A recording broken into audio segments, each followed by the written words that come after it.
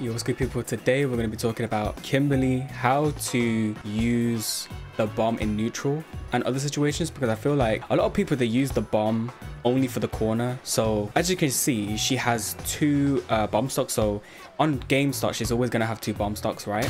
But I feel like people just, I mean, everyone knows about the corner situation. You know, you knock them down with a target combo, plant the medium bomb, you can throw them to relaunch. So this is the situation. Then you would do yeah, you would do that. Or there's one more that I like to use a lot more, which is this one, which drains the drive gauge a lot. And this is very important. Draining the drive gauge is really important in intermediate to high level play, because I think a lot of play revolves around burnout. In high level play, you will see a lot of burnout situations, so it's important to keep an eye on the drive gauge. But what I want to bring to attention is how to use it at, for example, full screen or kind of mid-range to full screen. So like, let's say for example, I'm engaged in a fireball war. Kimberly doesn't have fireball, so it can be difficult for her to deal with fireballs outside of slide. But again, this is a really big read. So let's say for example, you want to take a more safe approach, because I've seen a lot of people on Twitter say, how do I approach neutral when, let's face it, Kimberly's buttons get outranged by the majority of the cast. She doesn't have a low forward drive rush.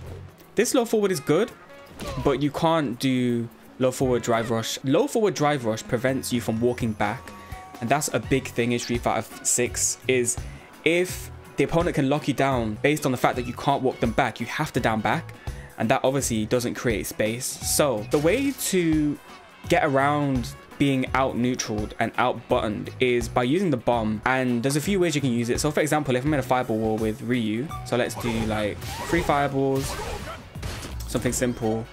You know, there's not really much Kimberly can do other than making a read on the fireball, and obviously yes, that is a risk. So what you can do is you can use the bomb. So you can either do it before you think they're going to start throwing fireballs, so you can use the hard bomb to throw it full screen, and this will prevent obviously them from throwing fireballs because they don't want to get hit with the bomb. They have to respect it. The bomb is very strong, so you would use the bomb at full screen. You can use the bomb mid screen. Yes, it's still a read, because if you throw the bomb has pretty bad recovery. So let's say for example, let me throw that and then get 2 stocks back. So the way to get 2 stocks back is doing EX. So if you do EX charge, you'll get 2 bomb stocks back. So you can use it at full screen, throw it full screen. So the hard bomb, they will stop throwing fireballs. So for example, this is going to happen if they throw fireballs, they're going to get blown up, and then that allows you to dash in. Now they're in the corner kind of thing. Or you can use it, you can throw it mid-screen. So you can throw it here. Yes, they can still throw fireballs, but they won't advance because they don't want to get hit, or they'll jump. And that brings me to the next point. You can bait people to jump with the bomb, because let's say, for example, in the corner, you throw a bomb down where they're knocked down. They're going to jump. They're going to jump. So you can bait this for them to jump, and you can anti-air them. So the thing is, Kimberly's Tatsu got nerfed in that she doesn't have upper body invincibility anymore. I think that's how it works. So this just doesn't have invincibility on wake up, so this got nerfed. You can't use this as a wake up attack, but this got harder to use for anti-airing, because the lower the opponent is to you, the more difficult it becomes to anti-air with it. So you have to be really early, which is a problem, but you can still do it if you predict a jump. So if you throw this down, you know they're going to jump. As soon as you see them jump, just Tatsu. You can also convert with Tatsu as well. So if you're dancing around, you can do air grab. Obviously you have to be close to the air grab, but yeah. So you can do EX air grab, normal air grab. You can do Tatsu and throw the bomb down if you know, expecting them to go to jump. Oh, medium bomb. Then they're going to jump. Tatsu. Now you're in the corner.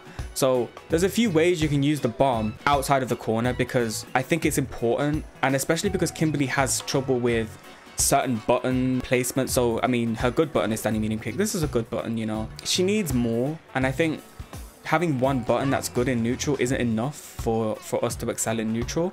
And I think we need to start using the bomb in neutral a bit more. Throw the bomb mid-screen and just walk forward, because they're gonna respect the bomb. They don't want to get hit. If they jump, anti-air. If they jump forward, for example. So if they jump forward, they're gonna get anti-air, and you can use this for an anti-air, and you can mix them up. So you can do that. This is very good for anti-airing. So you can be very tricky with this. You can fake the cross up. Sometimes can be a little bit difficult to time. So as you can see, that looked like a cross up, but I walked back under. So there's a lot. And then you can do, because sometimes they will hold back because there's another mix up you can do. So for example, if they jump and they don't know what side you're gonna be on, they will either walk forward or hold back. So they're not gonna hold down back in any situation normally. So then what you can do is you can do this. And a lot of the times they will get hit because they don't know which way to block. They're not worrying about a low. You can do this one. Oh, let me cancel it. Something like that, you know? Difficult to time, but you know, you can do stuff like that. There's a lot of things you can do. And I think the bomb can force people to jump as well if they're not really familiar on how to deal with it. The bomb is very good. I think the bomb's very underrated outside of the corner, because I think a lot of people, they think the bomb's just a corner thing. It's really not. Like you can literally, there's nothing Kimberly can do at this range really. She doesn't have a fireball, but she has the bomb. So you can throw it full screen and just walk forward.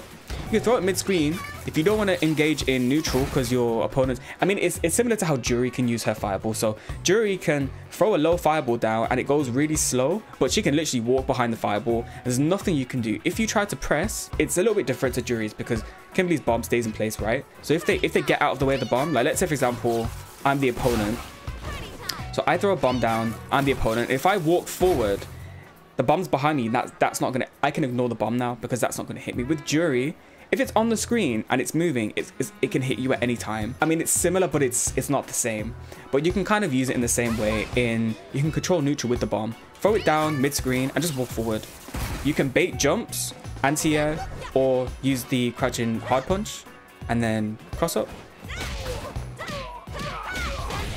Or you can use it to stop them from fireballs. So this is the thing. So if you're trying to stop them for fireballs, full screen, let's say for example like that, you will get hit by one fireball, but now they're going to stop throwing the fireballs and you can walk forward and that resets neutral, because it is difficult for Kimberly to deal with fireballs outside of slides. These are risky moves. And a lot of Ryu players, they will throw like 2 fireballs or something. Like they won't just repeatedly throw fireballs. They will throw like 2 fireballs. Let me record that. So they'll throw 2 fireballs, wait for you, and then DP you or something like that. But if you throw a bomb here, they're going to stop. See what I mean? So it interrupts what they want to do if there's a bomb there. So I think you need to kind of just try it out. See if the opponent reacts. You have to see how the opponent reacts. But the main focus of the bomb is to stop them from pressuring you from full screen, because there's nothing Kimberly can do about it really other than full screen slide, and again that's just risky. But those are a few tips on how to use Kimberly, how to kind of get an advantage in neutral, because I do see a lot of players, and myself included, asking questions on how to use Kimberly in neutral efficiently outside of standing medium kick. She has a target combo which is hit confirmable, but again the target combo itself, the medium push, doesn't have much range. So you have to bank on the fact that your opponent makes mistakes and overextends for you to use that move to punish them, kind of thing. Whereas Ryu can just do low forward and there's no repercussion, because you can't really press after low forward because of fireball. You can't press after low forward because of drive rush.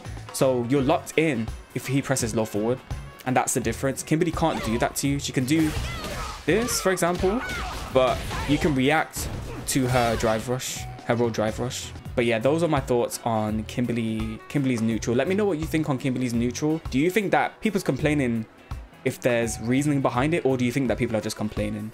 Do you think that Kimberly's buttons are good? Do you think they have good range? I want to know what you think in the comments. That was it, guys. Peace.